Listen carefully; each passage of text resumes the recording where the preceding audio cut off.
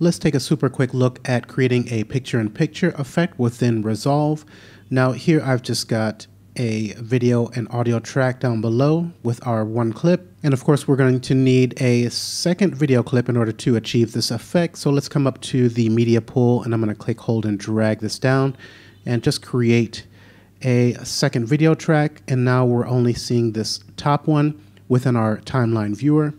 And let's go ahead and click once to be sure that we have this clip that we just brought in selected, and we'll come to the bottom left corner of our timeline viewer and click once to activate the transform mode.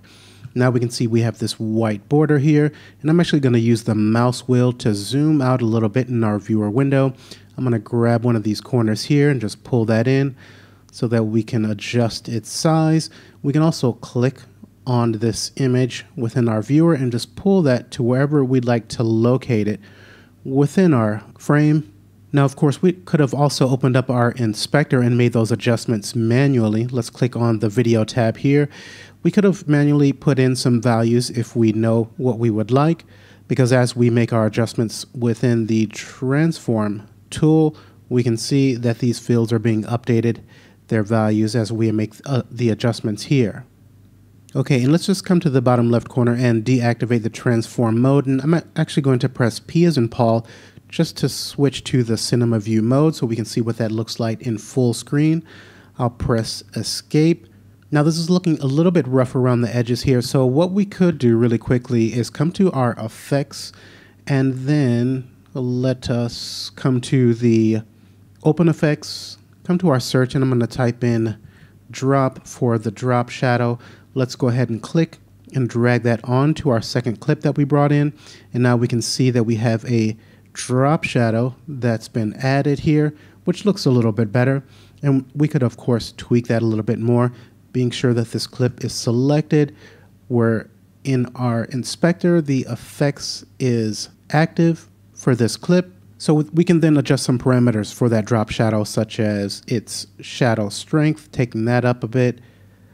I'll again go to the cinema view mode so we can see that. Okay, so we can adjust the drop angle, the drop distance, the blur. And I'm actually going to take the strength down just a bit. Okay, so I am about happy with that. We can go ahead and play this back. Okay, now you may have an instance within your timeline, this particular scene here, where it switches and you want to move the additional picture to another side of the screen. So we can actually create some keyframes for that. So let's just find where this scene kind of switches a bit. So right about here, we'd want to move that out of the way, say to the top right-hand corner. So what we could do is, again, be sure our clip is selected. Let's come to the video tab. And then here, we want to come to our position, and this is going to be on our x-axis, the horizontal axis. So we're going to go ahead and click on this little diamond to create a keyframe, and then let's move forward a little bit just by using the right arrow on my keyboard. And then now let's just come to our X position and then click, hold, and drag this over to the right. And another keyframe is automatically created just by making that adjustment.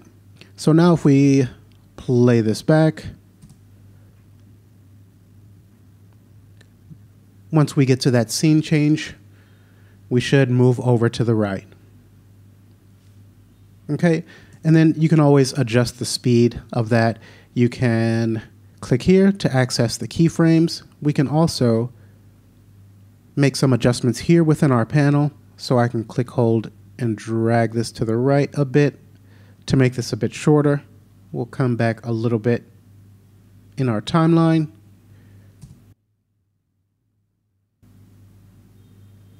Okay, so that's a little bit quicker. And we can also make use of some of these other modes here to add a bit of easing to that movement to make it a bit more natural and smooth.